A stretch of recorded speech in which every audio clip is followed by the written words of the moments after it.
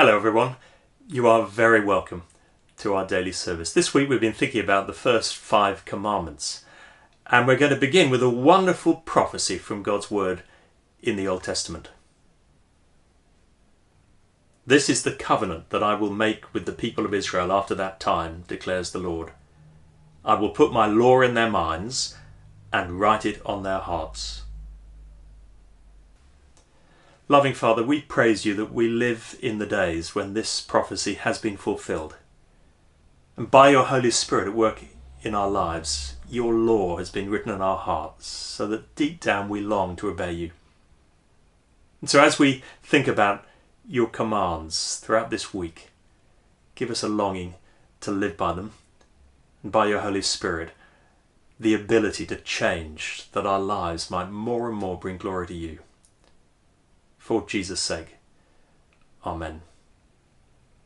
Psalm 119 is easily the longest psalm in the Bible, and every verse contains some reference to the commandments of God, and the psalmist delights in them.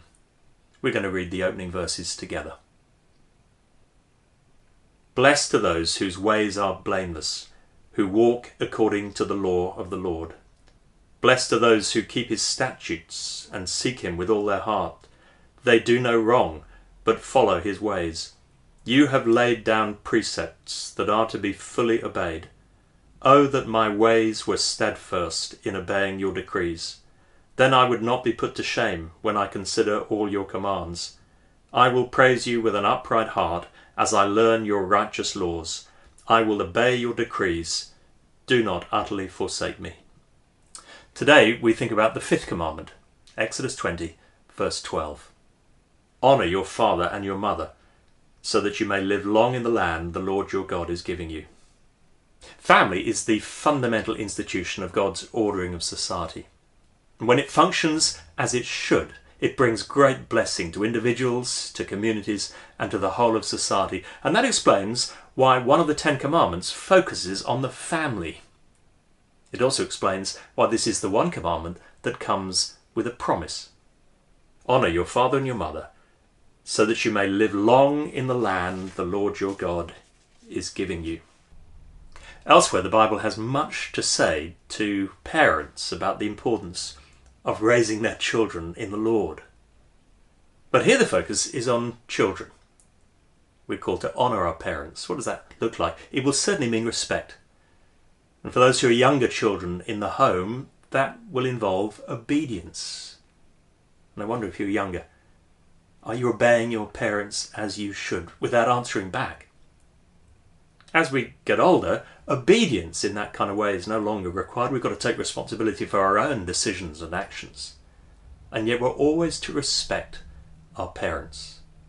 And surely that will involve, as far as it's possible, keeping in touch with them, involving them in our lives, showing gratitude for the sacrifices that they made for us, seeking out their wisdom and listening to them. Well, I know respect can be very hard indeed when we recognise that our parents have not always been as they should have been. Of course, all parents are flawed. And it's important to recognise that we honour our parents, not necessarily because they are honourable in and of themselves, they haven't always been, but because of their office. A judge is called Your Honour. And we show respect to a judge. We rise in court when a judge enters. Not because of their character necessarily, but because of their position. And just as parents have had to show great forbearance for children over many years, there are times when we have to show patience and forbearance with our parents. And forgiveness too. Sometimes, sadly, parents have been very bad. They haven't loved us or made us feel loved. They might even have abused us terribly. And sadly, there are circumstances in which a normal relationship with a parent is either not possible or not necessarily wise, and yet respect will perhaps still mean, at the very least, praying for them. But thankfully, those are extreme circumstances. All parents have not been perfect, but all should be honoured. We're to respect them and to provide for them. And the Bible makes that a vitally important duty. The first responsibility in looking after the elderly is not with the state, it's with families. Listen to Paul in 1 Timothy chapter 5. Anyone who does not provide for their relatives, and especially for their own household, has denied the faith and is worse than an unbeliever. When we care for a parent or a grandparent in their old age, Paul says in that passage, this is pleasing to God. It might, of course, require a huge amount of time and effort, both physically and emotionally, and money. And there are times when we won't get much back for it, especially when the relationship isn't easy, or maybe our parent or grandparent has dementia and can't give us much back. And I've known friends of mine who they've been serving the elderly members of their family in that kind of way, have been greatly encouraged by those words of Paul. This is pleasing to God. And what's true in our biological families surely should be true in our church family. We need to care for the elderly so that no one feels lost and neglected and unappreciated in old age. But we need God's help to obey his commandments, don't we? So let's turn to him now in prayer. We thought this week about the first 5 commandments. I'm going to read them again one by one and then join in with the prayer after each one. God says, you shall have no other gods but me.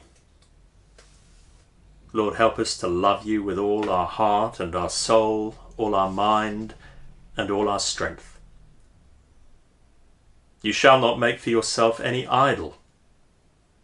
Lord, help us to worship you in spirit and in truth.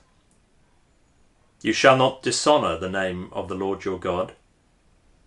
Lord, help us to honour you with reverence and awe. Remember the Lord's day and keep it holy. Lord, help us to celebrate Christ risen from the dead and to set our minds on things above, not on things of the earth. Honour your father and your mother. Lord, help us to live as your servants, giving respect to all, especially to our parents.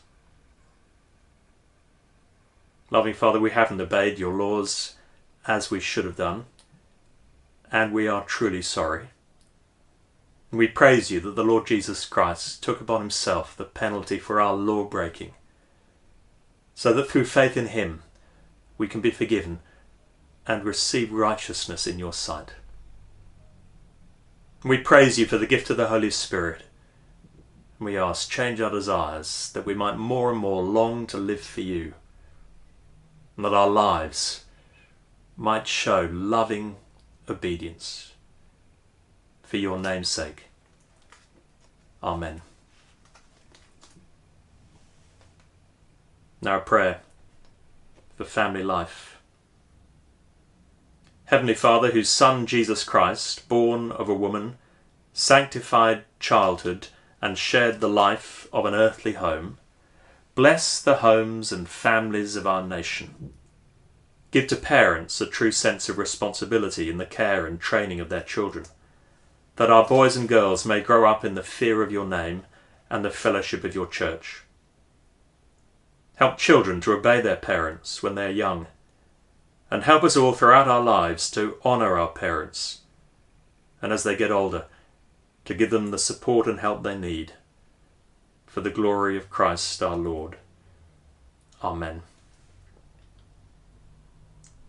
Now a moment of silence as we bring before the Lord our own needs and concerns.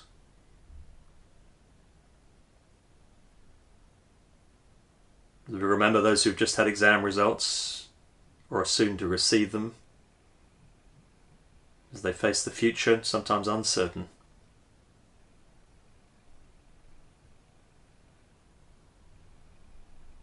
Lord, in your mercy, hear our prayer. If we're to obey the Lord's commandments, we need his help. Our song is a prayer that God would change our hearts.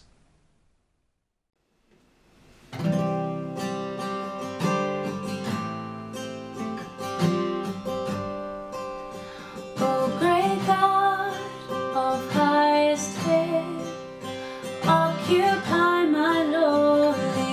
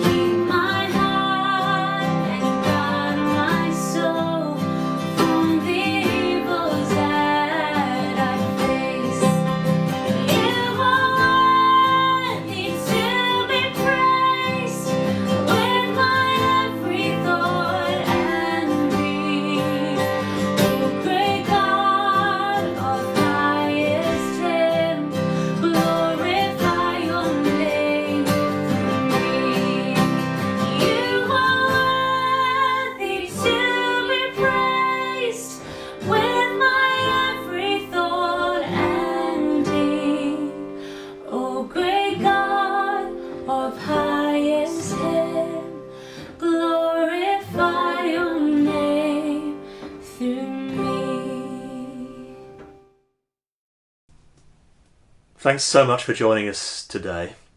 May the Lord be with you every step of the way. May the peace of God, which passes all understanding, keep your hearts and minds in the knowledge of God and of his Son, our Saviour, the Lord Jesus Christ. And may the blessing of God, the Father, the Son, and the Holy Spirit be among us and all those we love today and evermore. Amen.